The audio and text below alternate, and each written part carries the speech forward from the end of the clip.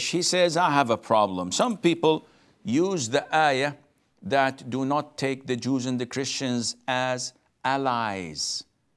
And he says that we have to stop using the Gregorian calendar and we have to stop learning their language, as this is part of imitating them. And he's confused. Well, there's no need to be confused. First of all, what is not permissible to imitate them in, as the Prophet said, ﷺ, in the hadith of Ibn Umar, the long hadith, may Allah be pleased with him and with his father, he said at the end, وَمَنْ تَشَبَّهَ بِقَوْمٍ فَهُوَ مِنْهُمْ. And whoever imitates a people, he's among them. He's from them. So scholars clarified that imitating them is to imitate them in the customs and the religion and the traditions and how they look and what they wear, so that anyone who sees you would think that you are one of them. I have learned their language. So if I take off my Arab dress and put on my t-shirt and jeans, would anybody seeing me or listening to me doubt that I'm a Muslim? Of course not. Even if I speak English, they would definitely acknowledge that I am a Muslim by the way I look, by the way I dress, by the way I behave. But when someone follows their customs, if someone is with them in a church on a Sunday, people would say that this is a kafir, he's a Christian.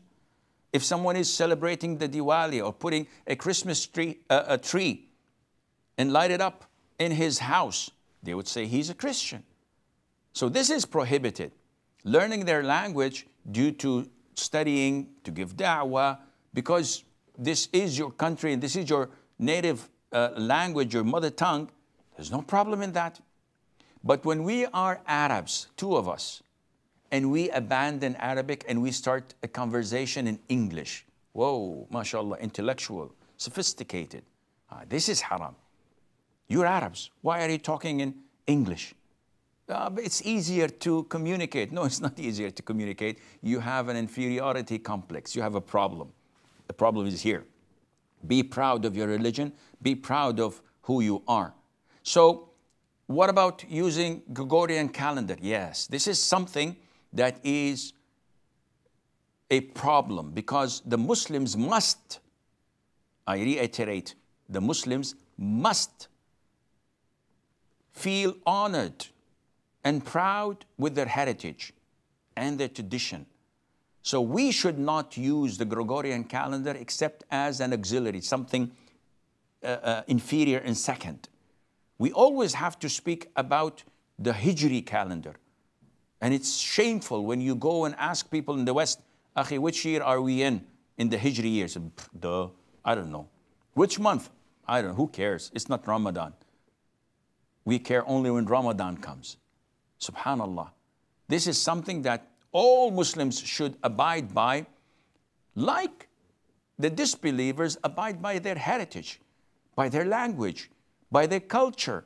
Why is it always the Muslims and the Arabs are treated as second class? Because they look at themselves as second class, and they are. If they abandon their religion, they're third class. But if they abide by their religion, by the Sunnah, and they're proud of it, then they can be not only first class, they can be even flying the airplane.